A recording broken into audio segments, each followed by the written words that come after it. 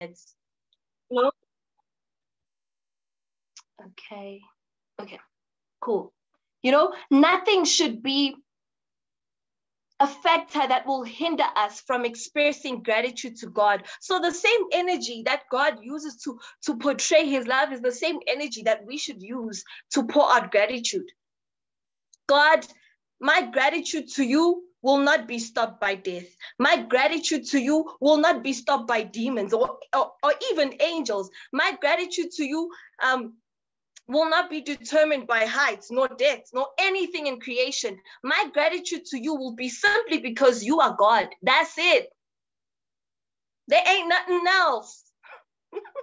Guys, I always try to be very conservative, but there's always just something, you know. But anyway, so basically, gratitude is the currency of the spirit. Gratitude is the principle of God. And gratitude should not be influenced by anything. It should not be determined by anything other than the fact that Jesus is Lord and that God is good. And so my fourth point is that gratitude is not a ground for complacency, but power. And basically, this now, I'll tell you guys the story as I go further. But basically, what this means is that just because you are grateful, it doesn't mean that you need to sit there. You know, there is always more in Christ, and gratitude actually gives you power. You get what I'm trying to say? Gratitude is power. So I was just going about with my business, and I was just, you know, meditating and praying to God and just asking him to just give me a word regarding gratitude. And I was scrolling through my old phone, going through my notes, and I realized that I used to write like 10 things I'm grateful for each and every month, you know. And I was just thinking about it, like, okay, what happened? How did I stop? Why did I stop? You know? And so I found my 2022 prophetic word that I had written, and I just want to read something that I wrote. And so this basically comes from the prayers. We were doing prayers for this year with my friends and I, and this is the word that God gave me. And so we're just going to open it before I read what I want to read. And this is in the book of 2 Chronicles, chapter 20, verse 22. And so, well, it's verse 22, but I'm going to start from verse 21. And it says, after consulting the people, Jehoshaphat appointed men to sing to the Lord and to praise him for the splendor of his holiness. Why were they praising him? They were praising him because he's holy. They were not trying to bribe him with their praises. They were not trying to get something out of God when they were praising him, okay? It says that they were praising him for the splendor of his holiness. As they went out at the head of the army, and they said, give thanks to God, for his love endures forever. And so this is my verse right here. As they began to sing and praise, the Lord set ambushes against the men of Ammon and Moab at Mount Seir, who were invading Judah, and they were defeated. And so basically, in the word that we received for 2022 was that the weapon for 2022 is praise and gratitude. So if you are going to win any battle whatsoever, you win this battle from the pedestal of gratitude. You conquer from it's like gratitude is like a stage, and you just stand by virtue of you standing there. That's it. You are done. You are done. The Lord has set ambushes against your enemy. And I love this verse because when you read further down, it says, as they began to praise, the enemy started to fight each other. So the people that were ganging up against the children of God, they started to fight each other. So basically, it's like all you have to do is be grateful. All you have to do is stand on your platform of praise, and everything else will happen. It's none of your business. All you have to do is just praise the Lord. All you have to do is just remain grateful, and everything else will fall into place on your behalf, you know? And so gratitude is a place of power. Gratitude is praise. Gratitude is worship. Gratitude is a lifestyle. It's not just a thing that you do in one moment, and in the next moment, it's just like, no, I'll see it after like a couple of weeks, you know? You wake up every day and you thank God. Every breath you breathe should be of gratitude, should be grateful. Because imagine what would happen if God just decides, you know what, let me switch off this oxygen for like 10 minutes. I want to see how these ones will survive. There will be no survival. We are just done. It's over for us, you know? And so gratitude should be, how can I even say it? I don't even know how to say it right now. But gratitude should literally be every breath we breathe. Everything inside of us should just cry out, thank you, Jesus. Everything inside of us, every fiber of our beings, every breath that we bring should just cry out, thank you, Jesus. And so gratitude is your weapon of warfare. You know, you don't need to fight.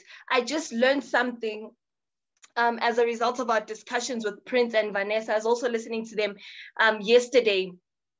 And he said something, Prince said something so profound. He said, if you know God's love for you, you won't even have to pray reactive prayers. So if you have that dream that scares you, you won't wake up and you bind and you do this. You're just like, you know what, sweetheart, I'm not here for you, Satan. No, I'm not your friend, you know? So basically, if you know God, your heart posture is in the place of gratitude, you know? And so I love this because it says that as they began to sing, the Lord set ambushes. The Lord set ambushes against the men of Ammon and Mount Seir who were invading Judah, and they were defeated. The Ammonites and the Moabites rose up against the men of Mount Seir to destroy and annihilate them. After they finished slaughtering the men, they helped to destroy one another. Guys, this is what gratitude does. Yeah. Gratitude causes the enemy, the people that, what's the word, you guys? What is another word for coming together? The people that come together I can't think of the word from the top of my head, but the people that come together to destroy, to conspire. Yes, ma'am, thank you. The people that conspire, that come together to gang up against you, the people that come together to destroy your destiny, the people that release word curses in the atmosphere concerning you, just by virtue of you praising and worshiping, they gang up against, they help each other to destroy each other. That's just hectic. That is hectic. And this makes me realize once again that life is so spiritual. Life is so spiritual to not live a lifestyle of prayer and gratitude and worship. You know, there's so much that is happening in the atmosphere. You cannot afford to give the enemy even a little space to get into your destiny or to have influence in your destiny by complaining, by not realizing that God has been so good to you, by not seeing how good God is in your life. You see, because this is what ignorance does. If you don't see that God is working in your life now, that gives the enemy a chance to whisper things into your mind or to influence how you act or how you worship or how you pray, you know? So, gratitude should not be determined by any circumstances, but more than anything, gratitude is your power. Gratitude is your power. I love the scripture in Luke chapter 18, where Jesus Christ says, men ought to pray and not faint. You know, I'm switching it up today. Men ought to be grateful and not get tired of being grateful. Don't get tired of thanking God, even when you don't see it. There's a song that says, even when I don't see it, you're working.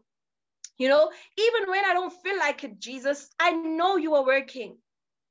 And the Bible says that they that wait upon the Lord, wait in the place of gratitude. They that wait upon the Lord, you are not just waiting in vain. In that place of waiting, God is building you. He is renewing your strength. And the moment you are released, He is going to catapult you to a higher realm of glory. You shall mount up with wings as an eagle. You will run. You will run and not get weary. You will walk and not faint. So even as you are in the place of waiting, wait grateful, wait thankful. Because when God releases, when God begins to do, when you begin to see, these blessings will blow your mind. These blessings will shock you. And in the kingdom of God, shocking is standard procedure because it's biblical. The Bible says that I will bless you so much, your mind will swim. Even you won't be able to explain. You see, but God wants you to be grateful at all times. So, and so these are the couple of things that I'd written down. And this is what God is saying concerning gratitude today, that the place or the posture of gratitude, it unlocks breakthroughs. The posture of gratitude, it restores wasted years. The posture of gratitude, it releases answers. The posture of gratitude, it breaks the yoke on your necks. The posture of gratitude, it results in a transformed life. The posture of gratitude causes for the people of God to be rooted in the path of answers, to be rooted in the path of blessings, in the path of power, in the path of love, in the path of soundness, in the path of righteousness. So when you are grateful, you are walking in the path of righteousness. You are here to portray God's glory. God set you out of darkness and He placed you in light that you may show forth His glory. So be ye thankful, because in the posture of gratitude, God will make you an example. God will make you, I don't want to say public spectacle, but God will make you an example of His glory and His power. You know, the posture of gratitude causes for unanswered prayers to begin to materialize. So when you murmur, you just keep things, you know, in limbo, like things just keep floating. But the moment you thank God, you cause a release, because gratitude is faith. Even Shingi said it yesterday, that we should have gratitude even when we don't see it. The substance of things, hope for the evidence of things not seen. How is there evidence if something is not seen? Doesn't even make sense, but it makes sense in God's kingdom. So gratitude is that evidence of things not seen. The moment you thank God, even for the stuff that you do not see, they are a done deal. They are released. And so one more thing. Gratitude releases supernatural favor that will cause God to pour out blessings that even you feel like you are unworthy of. So this is what gratitude does, you guys. I think I'll just write it down for everybody and I'll send it in the group so that you guys will always remember that gratitude, it unlocks breakthroughs and even the blessings that you feel like you don't deserve. By virtue of you being grateful to God, God will pour them out. You know, even the grace, you know, God will give you so much grace and supernatural favor that even the people around you will say, like, but how is it that God chose you to give this to? Or why did God choose to give this to you? Simply because you have a grateful heart. You are anchored in the place of gratitude at all times. So having said that, I pray that God helps you by the power of the Holy Spirit, and that He continues to remind you to be grateful, rejoice always, and always give thanks. Always give thanks, not sometimes, not only on Tuesdays, but always give thanks, simply because God is good and His mercy and love endures forever. So yeah, I hope that everybody has been blessed. May God bless you. May God keep you. Thank you so much, Pastor T.